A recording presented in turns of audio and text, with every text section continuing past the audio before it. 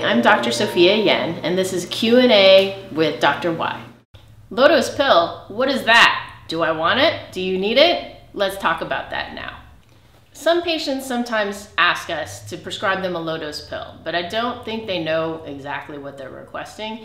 Back in the old days, birth control started at 110 micrograms, and then it moved down to 50 micrograms. So if you're reading or searching on the internet, you may see low-dose pill. And when they say low-dose pill, they usually mean 30 to 35 micrograms. And that is the pill that I generally prescribe people. There are lower dose pills at 20 micrograms and 10 micrograms, but we actually don't recommend those because the 20 and 10 microgram ones are not good for your bones. Some of you may have been prescribed these lower dose birth control pills at the 20 and 10 micrograms, and maybe that's because you had some side effects from the estrogen, usually the side effect of nausea, or if you're less than 100 pounds. But if you're not having the side effects of nausea, or you're not 100 pounds or less, I really would recommend the 30 or 35 microgram pills.